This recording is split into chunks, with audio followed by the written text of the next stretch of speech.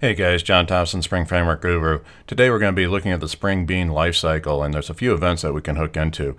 One of the interfaces that we can implement is a BeanFactoryAware Interface. This allows us to get us a handle on the Spring Bean factory, should we ever need that. So I'm going to show you how to implement that now. Create a new bean. We're going to call him FactoryAware Bean.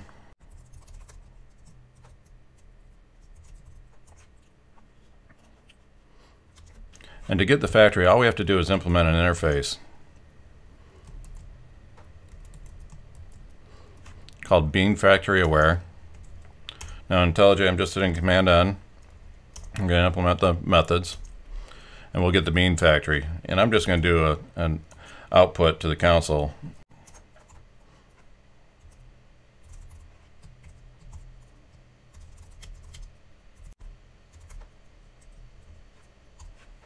Quick message that says I got the factory.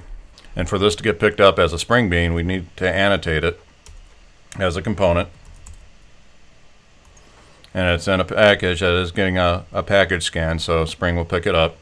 Now I'm going to run my Spring MVC application so we can see it run.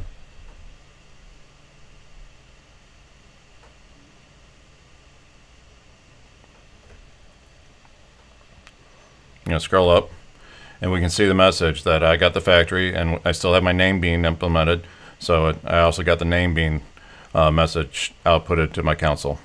So through the use of this interface, it's an easy way to get a handle on the Spring Bean factory should you ever need it.